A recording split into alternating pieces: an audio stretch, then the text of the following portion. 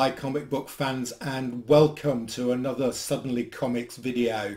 Today I'm going to go back to the Suicide Squad movie and pick up three of the characters from the movie and tell you a little bit about them. The ones I'm going to be talking about today are Captain Boomerang, the Weasel and Ratcatcher 2.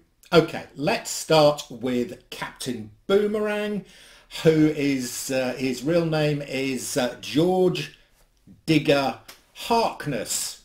So he first appeared as an enemy of the Flash.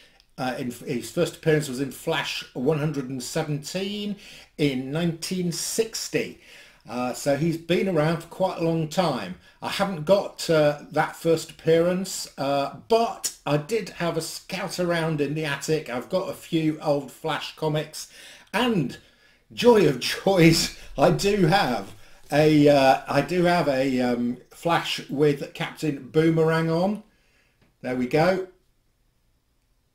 So this is not his first appearance, but there you can see his very strange costume.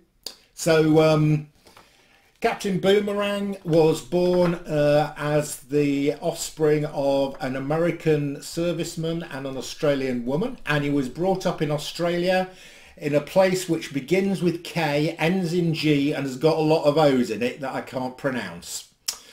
So as a boy he learnt how to make boomerangs, and then when he got older he went to work for a toy company demonstrating how to use the boomerang, as you do.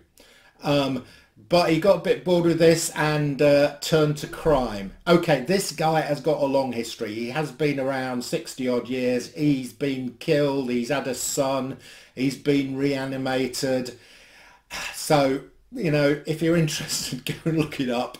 Anyway, he is now appearing. He has been in the Suicide Squad a few times as well. He was in the last film, if you remember, and he's one of the survivors from the last film. He is played by actor Jai Courtney.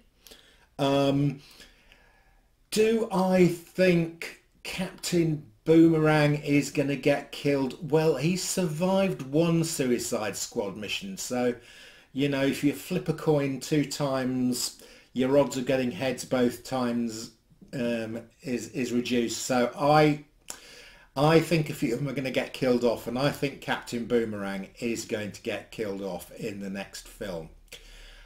Okay, next up we have the Weasel. The Weasel, his real name is John Monroe, and when he was a student at Stanford, he was a bit of a loner, a bit of a solitary character, and the other students bullied him a bit, and he got a nickname which was the Weasel.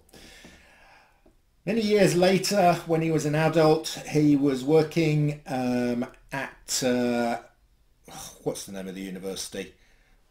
Vandermeer University in Pittsburgh, and he wanted to get tenure. And so he basically killed off three other people who were competing with him for tenure. The fact that these three people were also three of the bullies who had bullied him at Stanford, I suppose, was purely coincidental.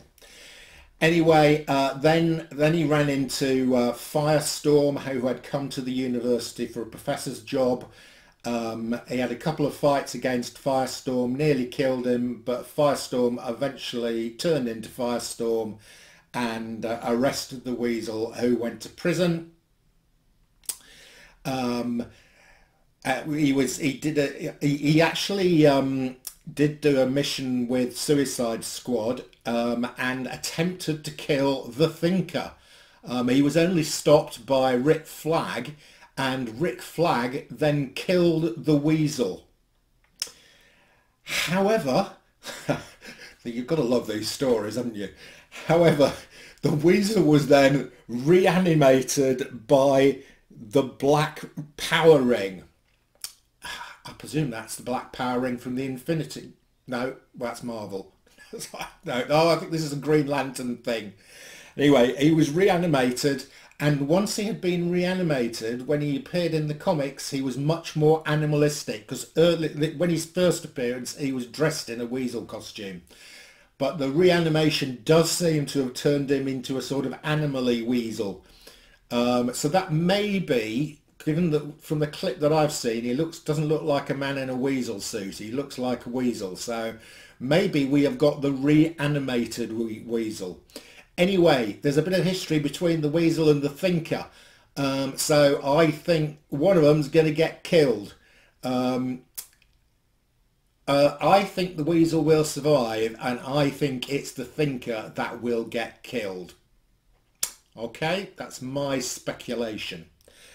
Okay, and thirdly, we've got Ratcatcher. Now, Ratcatcher 2 we've got. Who is a woman. Right, there isn't a Ratcatcher 2 in the comics. However, there is a Ratcatcher who's called Otis Flanagan. He was a sewer worker. He stabbed somebody and he got arrested and put away. When he got out of prison, he then captured 4 of the people who were responsible for getting him put away, and he kept them prisoner in the New York sewers for 5 years, believe it or not, and he managed to keep them. And during that period of time, he learnt how to train and communicate with rats. And do you know what the collective term for rats is? Well, one of the collective terms is a mischief of rats. I think that's very interesting, and I think it's a very good word. Anyway, he developed a mischief of rats that kept these 4 people imprisoned. One of these people eventually escaped, only to be killed by the rats just as he was escaping. Batman found him. Batman then tracked down Ratcatcher and put him back in jail. However, it isn't Ratcatcher. We've got a character called Ratcatcher 2 who also appears to be able to control rats. So we are speculating that Ratcatcher 2 is the daughter of Ratcatcher. Okay, and she being played by actress Daniela Melchior. Okay, oh, wait a minute, I do have the first appearance of Ratcatcher.